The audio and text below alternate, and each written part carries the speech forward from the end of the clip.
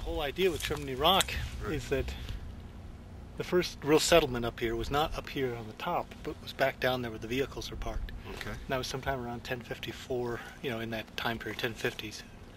And around 1054, we probably, right around that time period, we had not only that wonderful supernova that came up over the horizon over there, but we also had, that was one of the major lunar standstills, the point at which the moon was at the farthest north of its trajectory. Right. And the idea is that, well, people were up here, that they may have come up here and noticed those full moon sessions for about a period of 2.5 to 3 years were rising between these spires. And they think that might have inspired them to build the Great House, which of course wasn't built until the next maximum cycle, which would have put the Great House up here. Wow.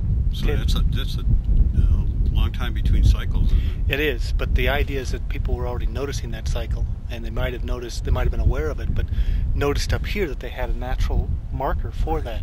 The sun will never rise, from the perspective we're standing at right here, the sun will never rise between those two spires.